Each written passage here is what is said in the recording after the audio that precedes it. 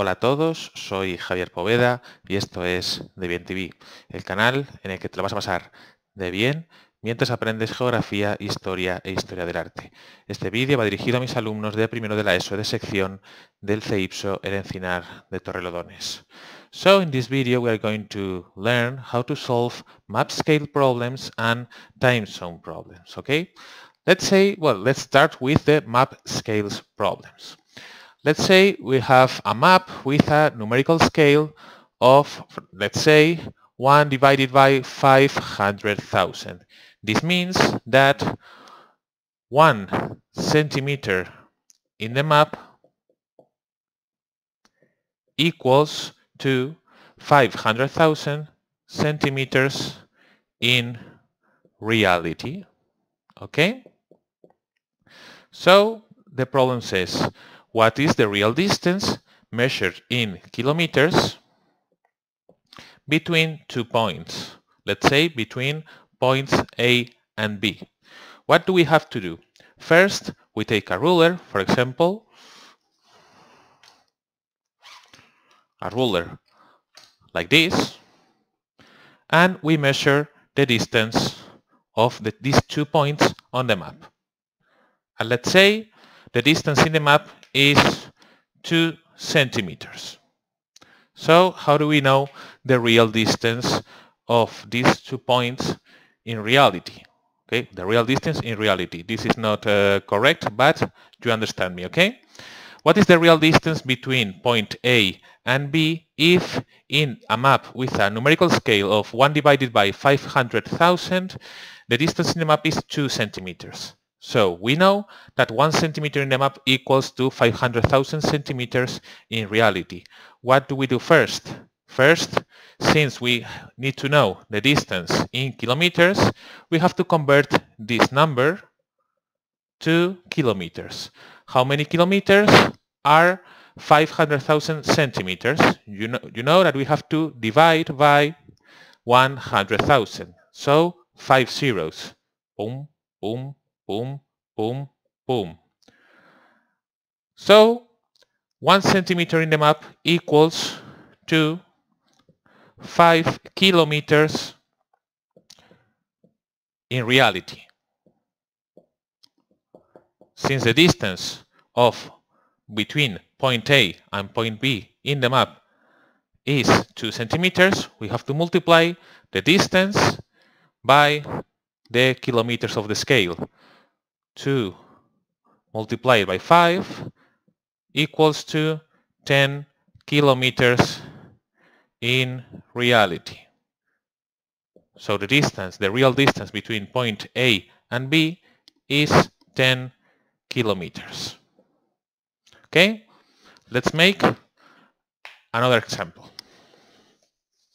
Let's say that now we have a map with a scale, let's say 1 divided by, this eraser is not very good. Let's say 1 divided by 2 million. This means that 1 centimeter measured in the map equals to 2 million centimeters in reality. That is what the map scale says to us. So here is another way of solving this problem. Let's say that we are asked for the distance between point A and B, and this distance measured with a ruler is, 10 centimeters. Okay, measured with the ruler. So let's make it in another way. First, we can multiply this 1 centimeter by 10 centimeters. So we are looking for 10 centimeters, right? So if 1 centimeter equals to 2 million centimeters in reality, 10 centimeters equals to 2 million multiplied by 10, 20 million centimeters in reality. Okay? If 1 centimeter equals to 2 million centimeters, in reality, 10 centimeters equal to 20 million centimeters in reality. But we are asked for the distance in kilometers. So we have to convert this real distance in centimeters to kilometers. We have to divide it by 100,000. 5 zeros. 1, 2, 3, 4, 5. The real distance is 200 kilometers between the points A and B. Okay? It is really easy. You just need to know to know these steps in order to solve this problem. And now let's go, or let's solve some time zones problems. Remember that in map scale problems, you will be always asked for the distance, for the real distance in kilometers, but the map scale is displayed in centimeters, okay? Because the map is a small surface. So time zones. We know that the Earth is divided in 24 time zones, okay? You know, if this is the surface of the Earth is divided in several time zones. And the most important time zone is the time zone of the Greenwich meridian, which is meridian 0. This time zone is known as GMT, which is time zone 0, and it means Greenwich meridian time. So let's say that, well, and we have, before that, we have 12 time zones to the right and 12 time zones to the left. So in order to know the time of any location in the Earth, we have to use these time zones. For example, the problem says it is 6 p.m. in Spain. Okay?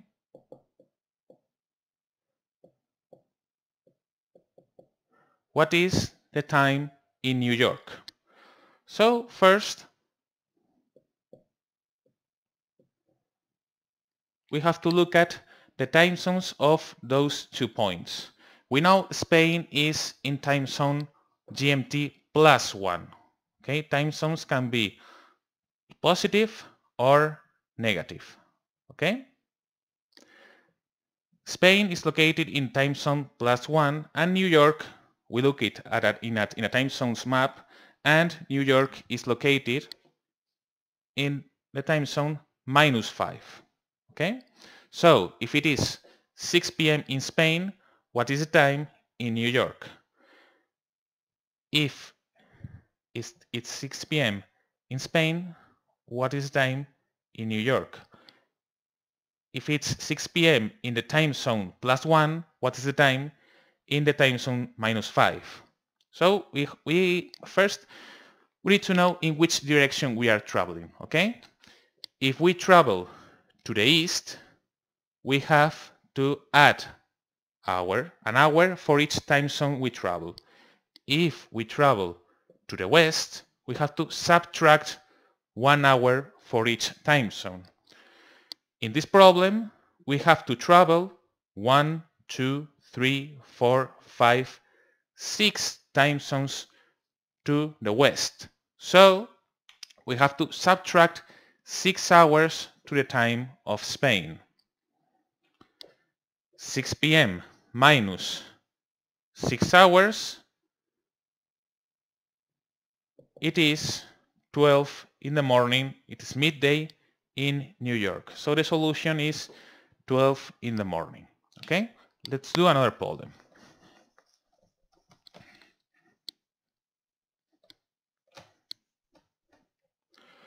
Let's say again that it is 6 p.m.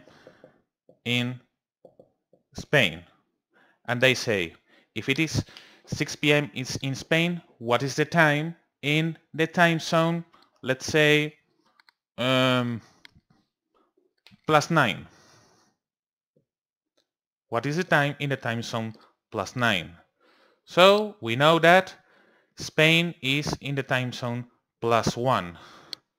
2, 3, 4, 5, 6, 7, 8, and 9. And we need to know the time in the time zone +9. Remember that if we travel west, we have to add 1 hour for each time zone, okay? And if it is no, if we travel east, we have to add 1 hour. If we travel west, we have to subtract 1 hour. So we start in Spain, and we need to travel 1, 2, 3, 4, 5, 6, 7, and 8 time zones to the east. So we need to add 1, 2, 3, 4, 5, 6, 7, 8. We have to add 8 hours to the time in Spain. So 6 plus 8 is it's 14, but 6 in the evening plus 8 hours means that in the time zone +9 it is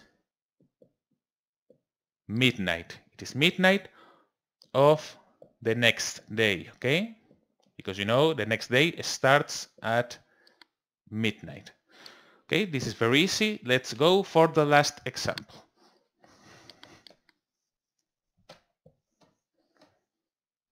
Now this random problem says that, let's say it is 9 in the morning in London. What is the time in the time zone -10? Well, let's write it here. In the time zone -10, what is the time if it is 9 in the morning in London? We know that London is in the time zone 0, in the Greenwich Meridian time, because you know Greenwich is in London. So time zone -10.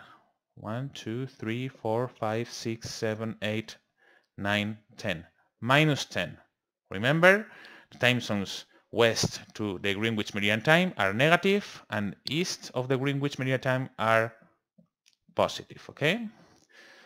So we have to travel to the west. So we need to subtract 1 hour to the time for each time zone we travel. We start here. 1, 2, 3, 4, 5, 6, 7, 8, 9, 10. We have to subtract 10 hours to the time in London. So 9 in the morning minus 10 hours means that in the time zone -10, it is 11 in the night or in the evening in this time zone. But be careful with this. It's 11 of the previous day. Previous day. Okay? It is very easy. In order to solve a time zone problem, it is a good trick, a good clue, or a suggestion I give to you, is to draw this line and look at how many jumps, how many time zones you have to travel. If you go westward, you have to subtract. If you go eastward, you have to add an hour for each time zone you travel. Okay? And this is all for this video. Okay? I hope you found it easy.